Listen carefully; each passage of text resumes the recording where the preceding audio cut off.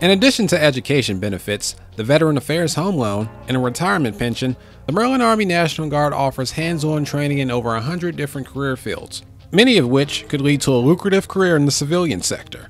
The Maryland Army National Guard falls under 4 major commands.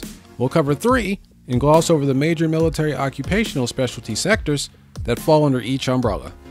Under the 58th Expeditionary Military Intelligence Brigade, we have career opportunities in intel, communications, a cyber protection team, information operations, and if you have a passion for music, we even have a band you can join.